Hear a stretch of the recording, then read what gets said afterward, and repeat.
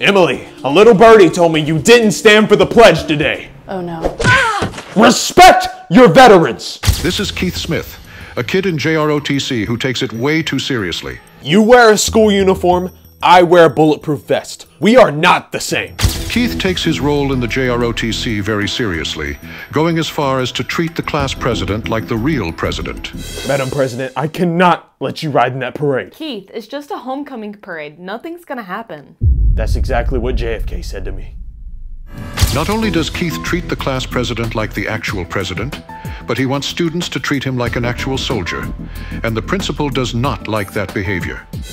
Keith, the school thinks you should quit the JROTC. Absolutely not. I am not wearing a school uniform like those other civilians. Do I strike you as the type of person who would come to school dressed like an idiot?